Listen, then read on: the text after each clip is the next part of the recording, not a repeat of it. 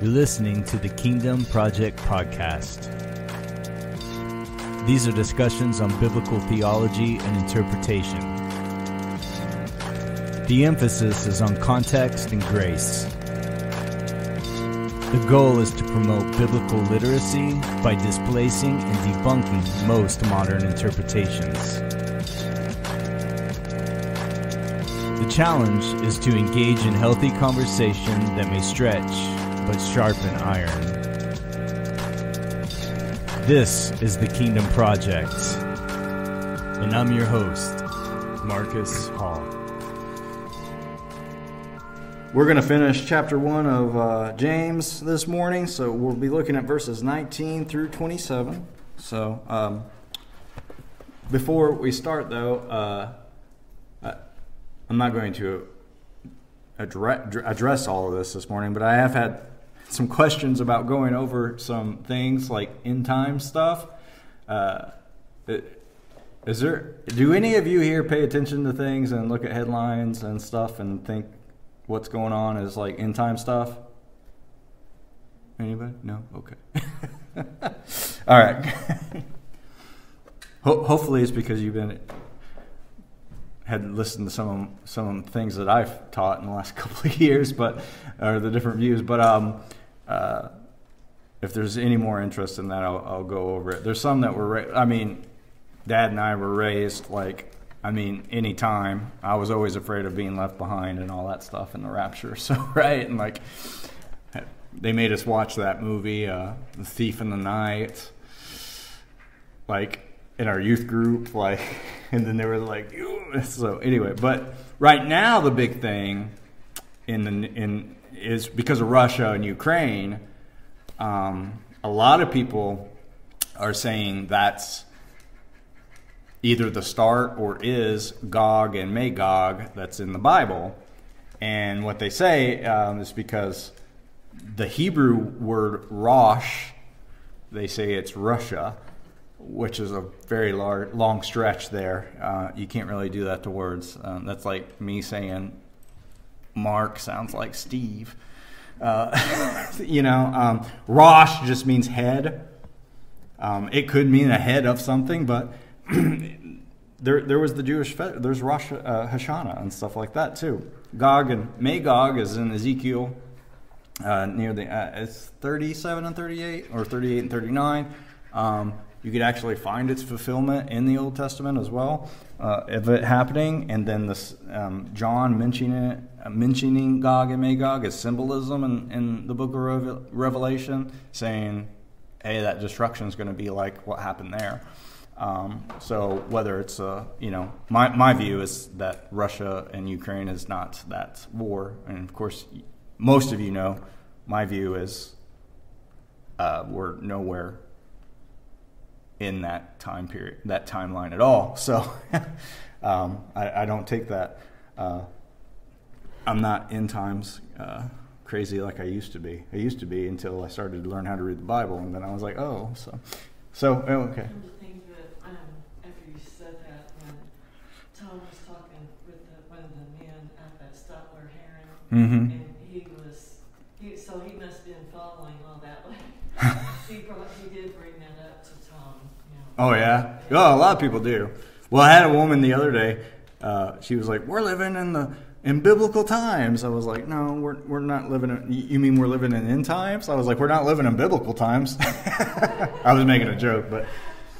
And I was like, no, I don't think so. She asked me my honest opinion. I said, no, I don't think so. She's like, oh, well, I don't think so either. And I was like, well, then why did you say it? And she's like, I don't know. I guess because most people think that. So... Anyway,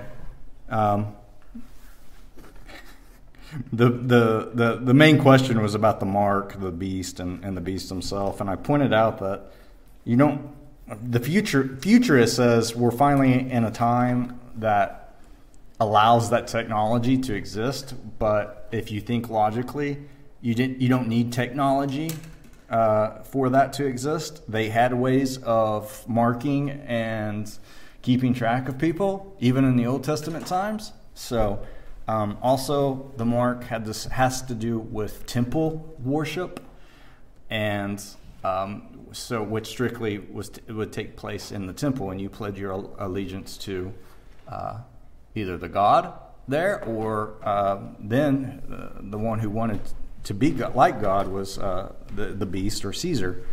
And it was symbolism. The right hand, the forehead is symbolism as well. But John gives a great clue in Revelation 13. And I could paraphrase it, but I'm going to look it up real fast and then we'll start. We've gone over this before, but you may not remember, and don't want to. You've not heard all my takes on it, but it's not my take either. But it's something. But so I don't want to freak you out. But he says at the end of Revelation 13, he says this calls for wisdom. To have wisdom. So he's saying, hey, have wisdom. And he says, let the one who has understanding. So if you're reading this, when you receive this first, and the audience relevant, you have understanding, calculate the number of the beast. For it is the number of a man, and his number is 666. So he says, you can calculate his number to see that he is a man. It's a Hebraic equation, and you would take the Hebrew alphabet and count 600 and then 66, and it spells out Neron Kaiser, which was Nero Caesar at that time. And historically, if you watch a documentary on Nero, his nickname was the Beast. Coincidence? Is it a hill I'm willing to die on? No. But I don't think we need to get tied up in all the craziness sometimes that takes place when it comes to the end. I don't know why the hype is there anyway, because most people who believe the end is coming believe they're going to be raptured out before anything bad happens in the first place. So it's just like, why are you so obsessed with it? You won't even be here. Why are you scared? Or why are you freaked out? So, but yeah. So there's a little tidbit on that. Anyway, going from there, we'll go and finish chapter 1 of James. And so far in this letter, we've been given an examination of trials. We've seen where wisdom comes from. To gain a better footing, if you will, to withstand and to continue through all these things that would happen in our life, it's God's word, going to Him in prayer and faith, and this also results in a maturing of us and spiritually. And if you have a maturing spiritually, that's only natural that it's just going to show in your actions and your reactions in your life. We also saw last week that most things concerning sin are a result of our inner workings, that lust, and it was giving birth to sin. And so much of this and what we're going to see is just action and reaction. And so we've all heard the sayings, we've all said it ourselves too, that like before you speak, listen, right? Speak less.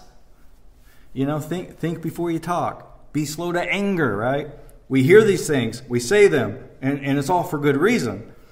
The thing is, and this I'm including myself, I don't know how often we actually practice that, right?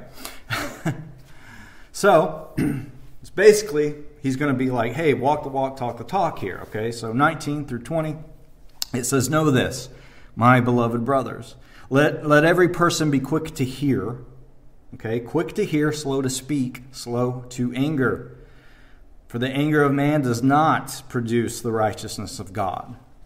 Therefore put away all filthiness and rampant wickedness, and receive with meekness the implanted word, which is able to save your souls. The verses we looked at last week dealt with temptation, okay? And then it dealt with the goodness of God. So in light of that, take that in context. We must take special care then to be slow to anger, he says. Because it does not accomplish the righteousness of God. So when he says know this, when he starts in verse 19, there's different translations. It can also be so then, or this you know. And the point is that the way he says this is people know, like the people he was writing to know. We should know that we should be quick to hear, slow to speak, slow to anger, right? But he's still inspired to pen these words and to let them know, to remind them again and make it a point that this is something that should be practiced. So when James says to be quick to hear, he's talking about being quick to receive God's word and receive that in a way like that's today. It's by hearing, right? But it's also by reading. So, but then it was strictly for New Testament hearing. Okay, they gathered together and they would read these out loud. But listening to God's word was to take the place of much speaking. I wouldn't say speaking in general, but it's to take the place of speaking in anger. And the anger here is an anger that one feels and experiences in these trials he's been talking about, and what we have seen. And the producing the righteousness of God is the whole point of going through the trial, right? The joy that awaits you, right? Count it all joy. Therefore, we should be quick to hear or read in whichever manner to receive God's word, but we need to make a point to be slow to speak. And the reason is, because of that, is we talk to ourselves, right? We talk to others about why something is happening or has happening or what's going to happen and how we should respond and how to deal with it. Now, it's okay. I've made it a point to say, like, I'm not saying don't do these things, but we naturally want to put that above going for the wisdom that God has provided us, right? We talk so much, in fact, that we can stop listening. You're not going to hear, right? Especially if you get your mind made up on something. Nothing's going to change your mind on that. So then James gives us that secret, if you will, to receiving God's wisdom in a trial. In verse 21, he says, receive God's word in meekness. All right, the meekness is humility. He says to receive it in that way. Receive God's word in humility. So we have to humble ourselves. We eliminate the pride from our response to what's happening in the trial. You can even you would take the stance of, well, I don't deserve anything in reality, right? God doesn't owe me anything. I have nothing good in me except for Christ in me, right? This trial is good for me. It's going to produce maturity. It's one of those things, you know, why? Why? We always want to wonder why. And that's natural. It's natural. But when you look and you see that God sent his son, and they planned it before the foundation of the world to be the sacrifice and to be a propitiation for our sins, that he sought us. He sought us. But he doesn't owe us anything. He could have let us suffer. He could let us go through these trials. I'm just rambling because my mind just went to those things for a moment. But what I want you to notice here is, did anybody notice in verse 21, it says, receive with meekness the implanted word. Right? James refers to this as being implanted in us already. Right? It's something that's already been granted to us. He says the word of God is implanted in you, which is the word that saves. God's word is the way we are saved, and the word is also how a person who lives in us, it's Christ in us, it's the Holy Spirit, and we receive that word when we turn to it, when we seek his counsel over our own voice, over our own emotions. Then we start to understand our circumstances from a different perspective, right? I don't know if we can ever understand them from his perspective. I doubt that. But we get a better understanding of it when we seek his counsel. The catch, though, if you will, is that once we have done that, we are to act upon it, right? It's the walk, talk the talk part that I mentioned. That's a lot of what he's going on to say here. So 22 through 25. But be doers of the word and not hearers only, deceiving yourselves. For if anyone is a hearer of the word and not a doer, he is like a man who looks intently at his natural face in a mirror. For he looks at himself and goes away and at once forgets what he was like. But the one who looks into the perfect law, the law of liberty, and perseveres, being no hearer who forgets, but a doer who acts, he will be blessed in his doing. So James says, prove yourselves as doers of the word, demonstrate through action and reaction, and in the context of trials, it refers to living according to God's word in the midst of those trials. We must receive God's word as doers, not merely as hearers. To take comfort in the fact that you have heard God's word when you haven't done it is to deceive yourself, he says. All right, and that word that he uses, this Greek observe, has this idea of careful scrutiny. When he's talking about looking in the mirror, right? Careful scrutiny. So James is referring to people who give careful scrutiny of God's word. They may be regarded as theologians or scholars or Bible experts, but it still doesn't result in doing. There's fantastic people out there that know so much about biblical interpretation and theology, and they're not even self-proclaimed Christians. They have just studied the Word of God. They know Greek. They know Hebrew. They know it and can give you the background, the culture, all the historical stuff, and you can learn so much from it. But as it actually being the living, breathing Word of God, it's not to them. It's just history. But they can break it down to you and see they've heard it, they've received it, but they've not put it into action. It's not done anything to them. That's like the man that looks in the mirror and walks away and just forget what he saw. Right? So it is careful scrutiny. So that doesn't result, though, in the doing, as I said, right?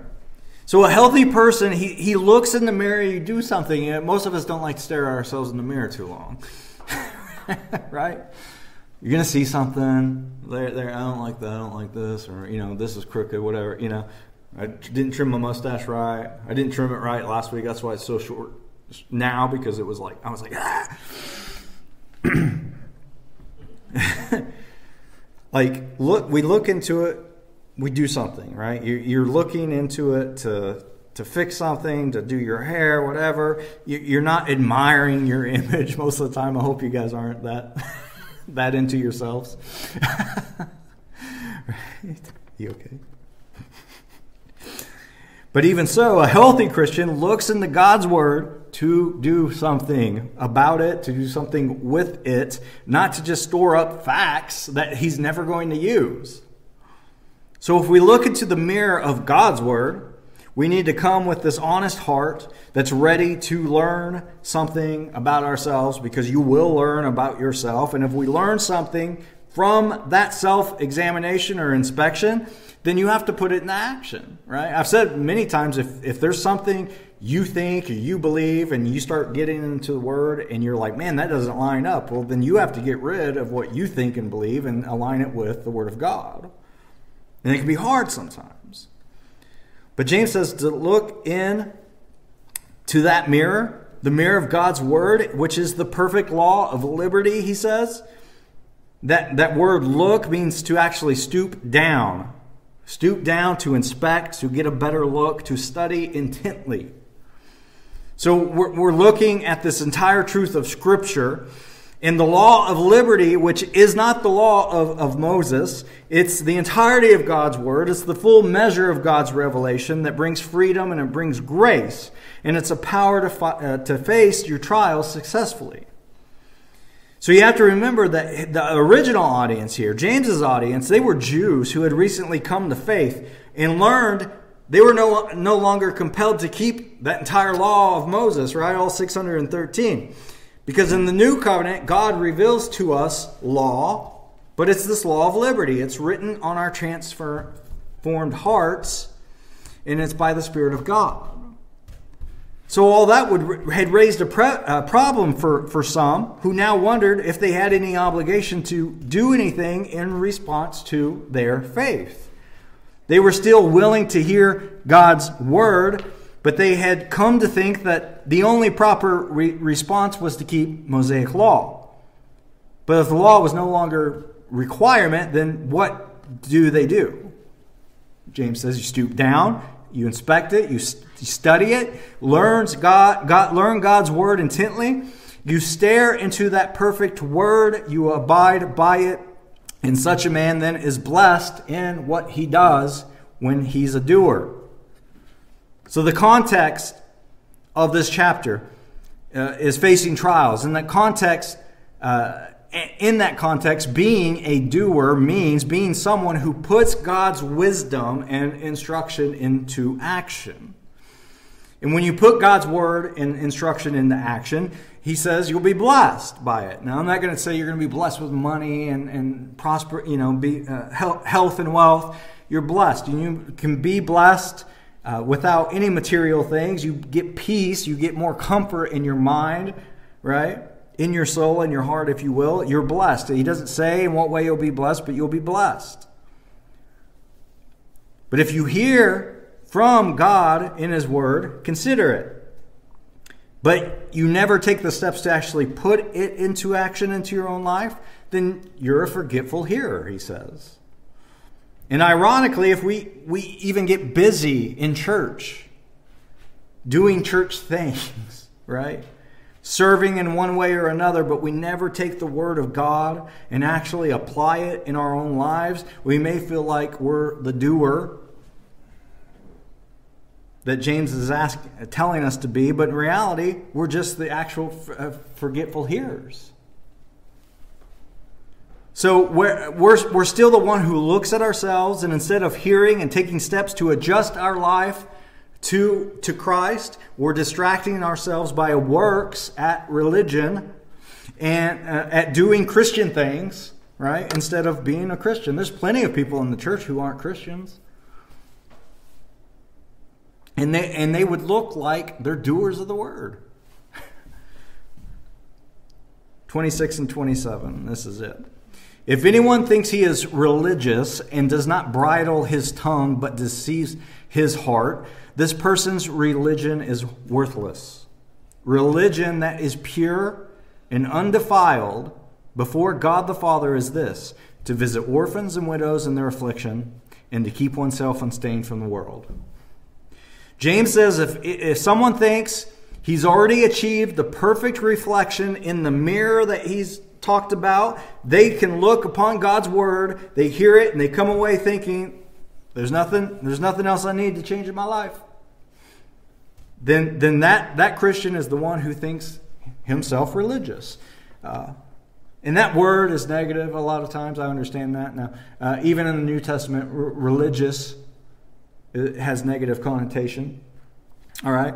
But he gives you what true religion is here. But this is religion, he says. So, but this person says, everything is good. I've gone through this. Everything is good. So to that person, you would say, well, can you bridle your tongue? Right? Is everything you say to yourself, everything you say to everyone else, perfectly in accordance to God's word? You never lie, you never gossip or slander, you never utter a hurtful word or even think it. You never speak out of pride or arrogance. Oh, yeah. If we can't even control something as small as our tongue, never mind the rest of our bodies, then we deceive ourselves if we think there's nothing in our lives that we need to change in response to God's word.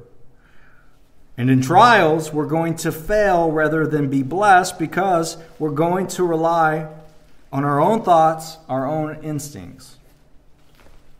Your walk with God is useless if it does not translate into the way you live and the way you treat others, he says. So if you want a picture of what pure religion looks like to God, a pure response to God's word, it involves an external and an internal change. But externally, it takes the form of ministering to those who have nothing to offer in return. He mentions the orphans and widows. They have nothing to give you. They are in a time of distress themselves, right? And finally, the inward change is to keep oneself unstained by the world, he says. He says to stare at God's word, compare it to the reflection of your own life, and be prepared to make the necessary changes to conform yourself to the one who is revealed within its pages.